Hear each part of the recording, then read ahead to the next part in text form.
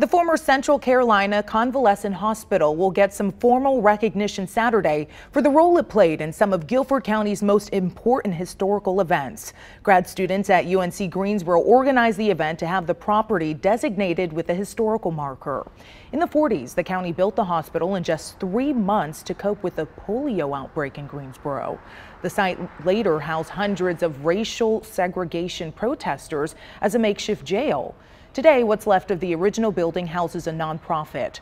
The history, Dr. Ann Parsons says, is what makes the property worth remembering.